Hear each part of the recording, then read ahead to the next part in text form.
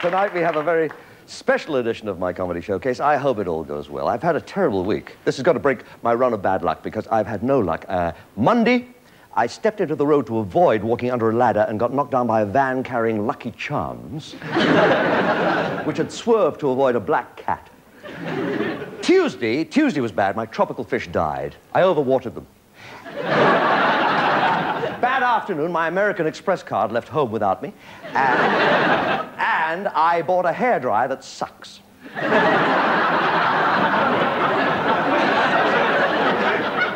There's another line to that joke, but I'm too classy to use it. It got terrible. It was getting me down, and I sort of went a bit demented. I decided to try and end it all.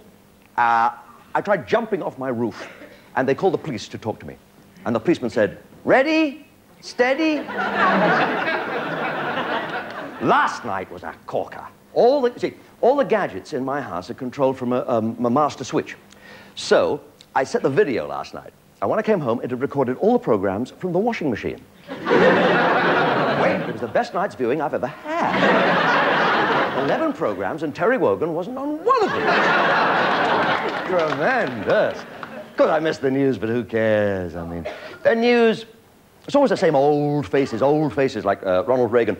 I say old. I read where Reagan said old age is all in the head.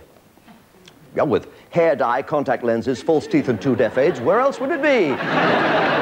He's a clever old stick, that Ronnie Reagan, though. He even keeps a pencil and pad beside him in case he wakes up during the day with an idea.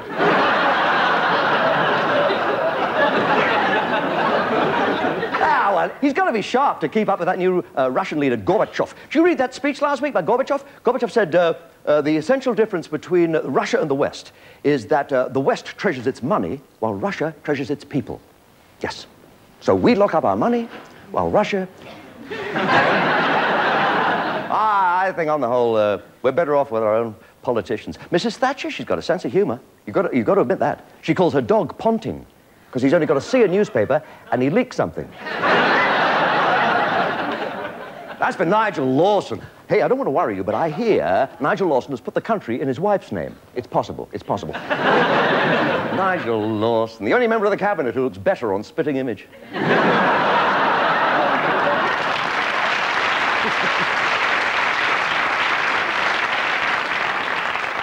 Hey, wait, he's getting tougher. Have you heard about the sneaky way the government's planning to cut back on the National Health Service? From now on, they're only going to recruit Jewish doctors, so the hospitals will be forced to close on Saturdays. Yes.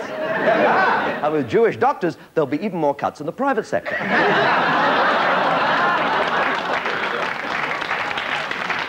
I hate going to see my doctor. See, I've got a doctor who's weird. He's weird. He gave me a kiss and said, "Take that to the chemist." That's weird. And it's not because he likes me or anything, but he said to me, "You've got a very unusual condition and I can't tell you what's wrong yet." I said, "When will you know?" He said, "After the post-mortem."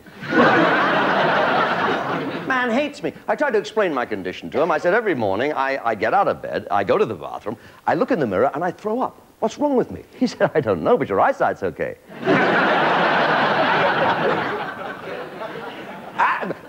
I mean, if it comes to consulting him about my love life, you can forget that, because I tried it. I said, I told him I didn't seem able to please my wife. He said, "Have you considered biting her left ear while you tickle her tummy with a feather duster?" I said, my wife would hate that. He said, "You're wrong, she loves that."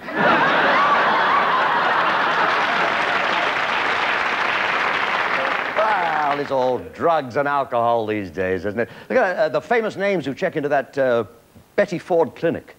Somebody phoned the Betty Ford clinic, asked Betty Ford the other day, "Is it true all the Hollywood stars come round?" And she said, "Yeah, if you throw a bucket of water over them." All the stuff. Dolly Parton, even Dolly Parton has gone teetotal. It hasn't helped. She still wakes up every day with a massive hangover. Before I'm finished, wait for this one.